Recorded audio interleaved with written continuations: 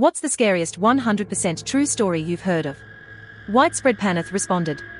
Every orphan source report from the IAEA is terrifying and well documented with pictures. One of the most horrifying is the Goiânia accident in 1987. For those who don't know, an orphan source accident is when radioactive material that had been lost, usually from an abandoned hospital, is discovered by people unaware of the danger, who inadvertently expose themselves and others to lethal and/or permanently disfiguring doses of radiation. You read in horror, as survivors describe people inviting their neighbors to see the oddity they found and share samples, children playing with the sparkly dust, all unaware that they have just doomed themselves. Acute radiation exposure is a truly nightmarish way to die. Your flesh rots away over months, while skin grafts are ineffective. You deteriorate in pain in the hospital until you die of infection or necrosis. Dean responded.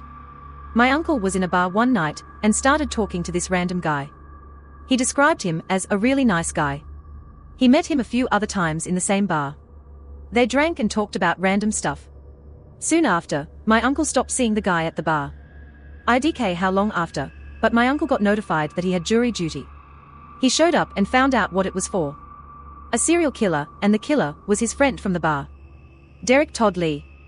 My uncle was promptly dismissed from jury duty for obvious reasons. Overall Draft 9416 responded. One of my friend's family growing up had a beach house, and I'd get invited every now and then. They had dollar and the house was massive, pretty cool place too. They even had a full-time maid who had her own flat at the back. One day they go there for a long weekend, and when they opened the door, the place had been ransacked. It was all a mess, missing TVs, furniture, broken stuff, you get the picture. They went to check on the maid and her flat was empty, all her belongings were gone. They called the cops who came over and had a brief look, not interested from what they said, and left saying the maid probably had something to do with. And that's what everyone believed for a week. Until the dad returned the following weekend to try and change the locks and etc., and he brought the dogs along with him. Yep, you know it, one of the dogs started digging and found the maid buried in the backyard under a tarp they had close to the pool.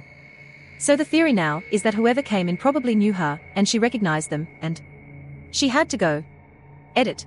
I added the gruesome details on a post below. I don't recommend reading them, but it's there for those who are curious. Oracia responded. In the 1990s, a nurse in New Jersey killed hundreds of hospital patients. Sometimes he would sneak into patients' rooms at night and inject them with fatal medication doses. Other times, he would put the medication into 4 bags in the supply room, so they would kill whatever random patient they were given to later. He was accused several times. Some patients pointed him out before they died. Some staff thought he was creepy and dangerous, and refused to work with him. He kept getting fired from hospitals. But the hospital managers knew that if he got arrested, they would be sued by the families of the patients he murdered. So they just fired him, and didn't call the police. That happened at 12 different hospitals over the course of 16 years. Investigators believe he killed as many as 400 people. After he was arrested, he confessed to 40 murders. In 29 of them he gave enough detail to be charged and plead guilty. He is linked to 300 plus more deaths than that, but details of those will probably never be known, because so much information was lost over time, or destroyed by the hospitals. Deleted responded. When I was 17, I was hanging out with 2 friends, and they wanted to go smoke weed in the woods. I didn't feel like it, so I drove them and waited in the car. After a while I was getting bored and decided to go meet them, but there were 4 paths going off in different directions, so I just took the biggest one. After walking for a few minutes in the pitch black forest, before flashlights on phones, I come across this dip in the trail, and on the other side is a bench lightly visible due to the moonlight. On the bench is sitting a man, and another one is standing in front of him, but I can only make out silhouettes. Being sure these are my friends, I yell out to them before walking over. If you ever walk the woods at night, it's just an uneasy feeling all around, so I was cautious to begin with. Well, it turns out, just after yelling out to my friends, both silhouettes turn around towards me. Not a word, not a sound. The guy sitting down starts sprinting full fucking speed towards me in complete silence. I got the absolute fuck out of there, sprinting also the other way, and tripping over shit, because I couldn't see anything. I finally get out and lock myself in my car, but I was really worried for my friends. Maybe a minute later I see them both coming out of a completely different path. They also confirmed they never saw me or anyone else. My heart still sinks just thinking about that dude sprinting in silence. WTF was that shit? Flailing_aimlessly responded. My college girlfriend called me one night. The Baton Rouge serial killer had been active a while, and she was being followed all over town, and even after going in circles, by a wild truck, which the killer supposedly drove. She fit the victim profile. She was brunette living in house sitting for her aunt, a wealthy neighborhood. My roommate and I drove over, and we filed in line behind her and the triarch. She lived essentially in the LSU grounds, so I assumed it was a stupid student prank or something. She parks at her aunt's house, truck stops one house short of her aunt's, and we pull in behind her. I explain I'm going to go defuse the situation. Walk over to the truck. The FBI says the killer is a white guy, this man is African American. Explain no one is upset, but he's freaking out my girlfriend, he needs to leave. He looks side-eyed at me and drives off. I see the guy again a few months later, on the cover of the Baton Rouge paper, he's been arrested. He was the killer. Funkster 80 responded. I was around 10 years old. I was at school, but my mum told me she was thinking of taking me to the doctor's in the afternoon, recurring eye issue. Lunchtime and I'm in the dining hall, when the office woman told me there was a taxi outside for me and I needed to go. I assumed my mum booked it for me as she can't drive. I cleared up my stuff and got my bag. Just about to leave when I remembered my jacket in my classroom. I rushed to get and head out for the taxi. Office woman tells me I'm too late and the taxi had gone without me. I just went back to class, but panicking my mum would be angry at me. School finishes and my mum is waiting for me at the gates. I burst into tears apologizing for missing the taxi and thinking I was in big trouble.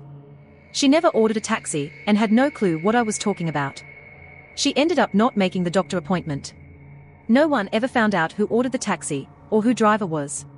My mum doesn't like to think what would have happened if I hadn't forgotten my jacket and got in that taxi. TLDR Mr. Taxi, I thought my mum booked for me, only to find out it could have been an attempted kidnapping. Deleted responded. My aunt fell asleep on her couch one night and my uncle was asleep upstairs. She woke up around 12 a.m. to a random man staring at her while she slept. He said the guy upstairs was sound asleep. Meaning he came in, saw my aunt on the couch, looked around, saw my uncle asleep upstairs, and then sat there and watched. She told him to leave and somehow by the will of God he left. He slid in through the back door. We live in a relatively safe area. Craziest shit I have ever heard, James Jameson 420 responded. So when I was around 18 I went to town to drink something with my friends. We went all in and by 2 a.m. I was completely wasted. Couldn't see, walk or think straight. One of my mates remained sober to drive us back home. We went to the parking lot, and I could hear a voice swimming somewhere in the dark. I turned around and saw two guys carrying a girl to a car. I got closer and now I could hear her voice. She obviously was drunk, but she repeated no, and I don't want, over and over. Adrenaline kicked in and I became sober instantly. I screamed at them and immediately called the police. I wasn't fast enough, so they could get in the car and drive off. But I saw the license plate, gave it to the woman I talked to at the police station, and they informed me about 10 minutes later that they arrested the two guys. The whole scene was so terrifying. This was in Germany. Edit. Thanks for all the nice comments and upvotes. If you need help dealing with sexual violence or need someone to talk, USA, 988 I think Germany, 0800. 116,016. Sansasnark responded. When I was about 18 my friend and I went to the movies and then decided to walk home. It was a bit of a walk, but we didn't want to pay for a cab. I'm always pretty vigilant when walking, especially at night, so I noticed a guy with his hood up walking behind us. Every so often I'd look over my shoulder to check on him. He started pretty far behind us, but was gaining ground weirdly quickly. The last time I turned my head I caught him sprinting at us. I panic and tell my friend to run for it. She's in those fucking Birkenstock slip-on sandals that were popular then, and she's struggling to run, so I'm dragging her until we get to a gas station. I bang on the window and beg the clerk to let us in, but he says he can't because it's past a certain time at night, but he promises if the guy comes near us he'll call the cops. The guy comes down the hill, through the gas station, staring at us the entire time. I swear the only reason he thought better of it was because the gas clerk had the phone visibly in his hand, plus he was a big guy. I completely broke down after he left. Just the thought that he was running at us while I had my back turned scares the shit out of me. What if I hadn't turned when I did that last time? Lilith's Grave 92 responded. This only happened earlier this year. A work colleague was off work for a long time, not like him at all. When he eventually returned we found out that his friend had been murdered by a group of soccer wankers. They'd been in a pub watching a match for the team they supported. They were celebrating a win when a group of men from the opposing team got angry and started arguing. When my colleague and his friends left the pub, They jumped his friend and beat him so bad he ended up in hospital where he eventually succumbed to the injuries. This is one of the reasons I hate football, especially where I am, England. Riot vans, hundreds of police etc. always around every train station and football stadium. Sad little men willing to take a life over a bag of air getting kicked around. It's not the first time, certainly won't be the last, someone has died over fucking football. PCK man responded. My grandfather's village was raised by the Nazis. He had 9 siblings. The Nazis came to the village in retribution due to guerrilla attacks, and they believed the guerrillas were hiding there. Most young men fled before they arrived.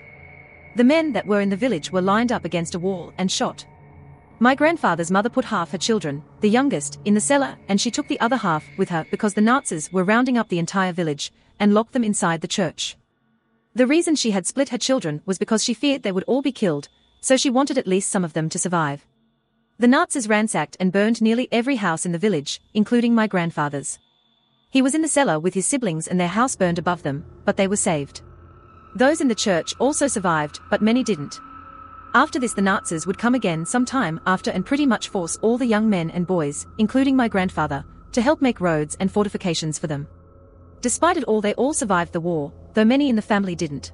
Melise Fairwind responded.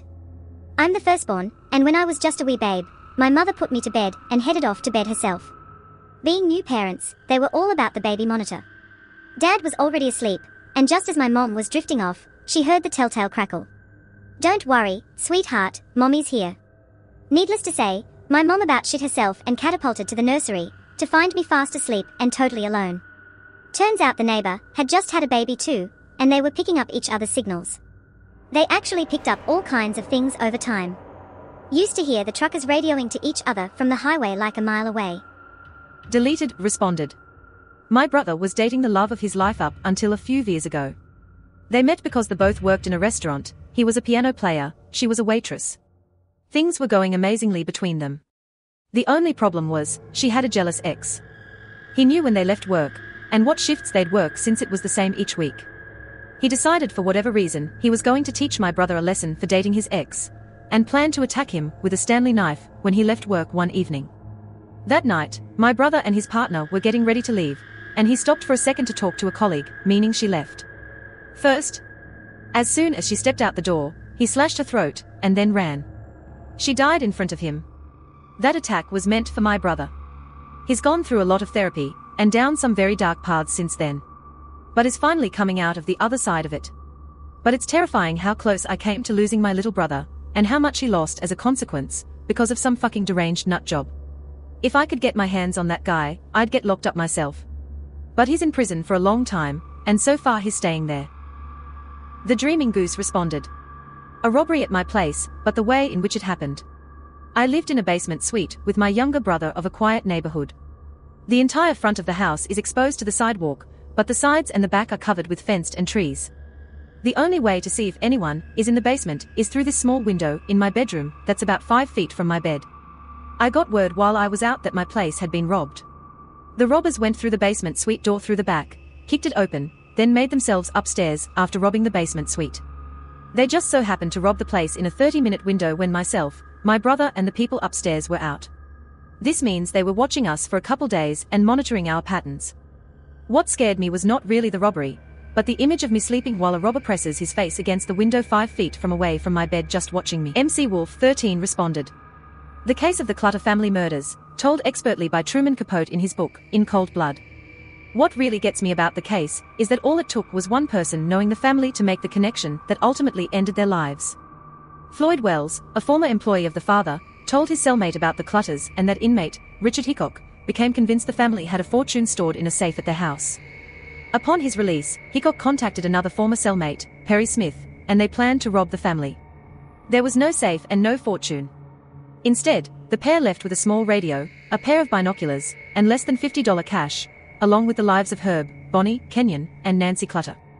A quote from Hickok talking about Herb has especially stuck with me. I thought he was a very nice gentleman. I thought so right up to the moment I cut his throat. Thank you so much for watching all the way to the end. Please like and subscribe for more videos like this one.